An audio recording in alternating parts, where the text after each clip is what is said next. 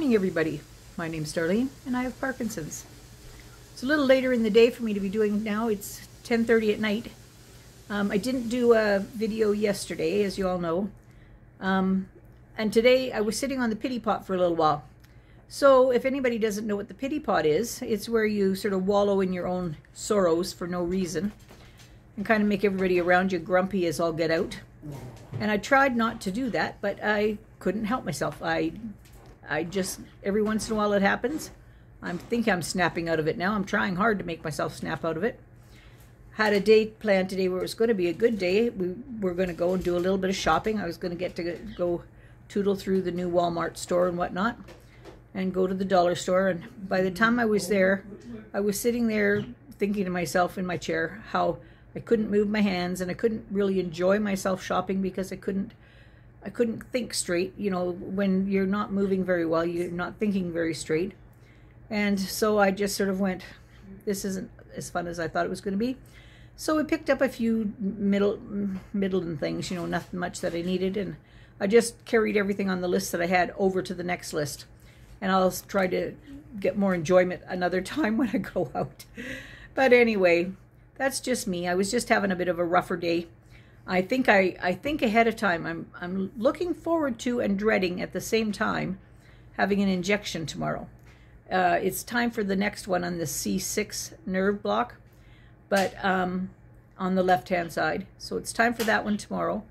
And I know that they're very helpful for me, but I still get a little bit nervous about it because, you know, they're going in through your nerves and putting this little block of pain in there, or a pain blocker.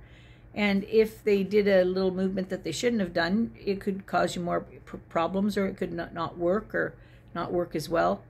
They've been very good so far, and I've definitely had such relief. It's amazing. So I want it to continue, but I still worry a little bit when I go to do it. The hardest part of the whole thing is to lay on my stomach because I've got this silly pump that's running into my stomach. So Claudine went and bought a nice big bandage that's gonna go over top of it so we can maybe get me onto my stomach and have that improve it a little bit. The other thing is I put a little bit of weight on, not a lot, but a little bit of weight. And as much as the weight is healthy for me because I was looking a little haggard and, not, you know, I was looking too thin.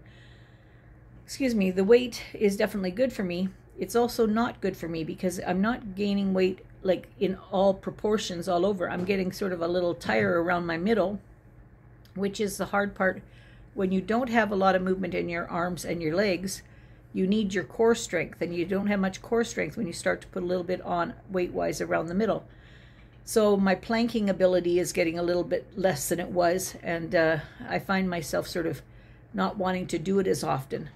So I'm buckling back under. I'm going to try and, you know, I'll never say that I'm going to diet again, never ever, because struggling with my weight my entire life, when it started to come off, I really liked the fact that it was coming off. But the fact that it made me so sick and I didn't know why it was coming off was a whole different battle.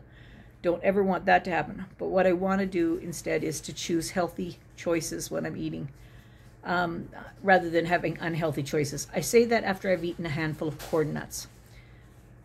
Between ice cream, meat sticks, and snacks, I don't know when to stop. So I have to go back to what I was doing.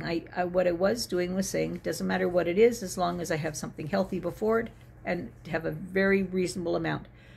And that's where I have to settle in on it. And if I do that, that's a recommended success for me, and I will be healthy. I want to stay as healthy as I can. I don't want to feel tired. It's easy for my emotions to get kind of out of whack if I'm, you know, thinking, oh, woe is me. I have to be positive. I'm a very positive person at most times. But lately, when I've been losing the ability to do things, it's harder and harder to accept. You know, like, I have to just accept, like, I couldn't make the casserole the other night that I wanted to. Good night. I couldn't make the casserole that I wanted to, and, you know, just little things like that. But I'm just not going to stop trying. And then when my brain's not working, I came down in the middle of the night last night. This is what I mean by my brain not working. I came downstairs in the middle of the night because I was awake. Felt like I was doing pretty good, so I didn't think that I had a problem with sitting up on the tablet for a little bit. So because I can't write with a pen anymore, I decided I was going to type out a couple of lists because we were going to do the shopping trip. So I see Claudine's having her surgery at the end of November, so I have to have all my Christmas shopping and whatnot done before that. So I put everything on the list that I wanted to pick up and whatnot, not meaning that I was going to do it all in the next few days, but in the next 6 weeks I'm going to do it all. So I thought, well, I'll take one of the stores and I will do a little bit of shopping there. Well, I made all these lists, and 4 different times I made the same list for groceries. 4 different times, because I had to add things, or I changed which store I was going to buy them at, or, you know, just little changes and whatnot. So I printed the list 4 different times before I had exactly what I wanted. And when I picked up the list this morning to give it to Claudine to say, here's what I figured we needed, she took a look and she said, you don't have any groceries on here. I said, I've got a whole list of groceries. I know I had a whole list of it. I had 4 that I had printed out and typed out, and they're gone somewhere. I have no idea what I did with them. I must have thrown them out. And for what reason did I do that? I have no idea. Like, I have no idea. And the things that I had on there, I started naming off some of the things that I knew I had on there. And she says, we don't need that. I just bought 4 pounds of butter. We don't need any more butter. You know, what do you want the eggs and the wraps for? We'll get the wraps at Costco. I said, well, I thought it'd be easy for breakfast, you know, just to have a breakfast burrito that my worker can just put in the microwave for me. She goes, Mom, I can make those for you, and we have all the regular sausages. We don't need to buy extra sausage. We've got a freezer full of meat. See, my brain wasn't working enough to even think about that. So that's just, okay, well, that's me now sitting on my pity pot again.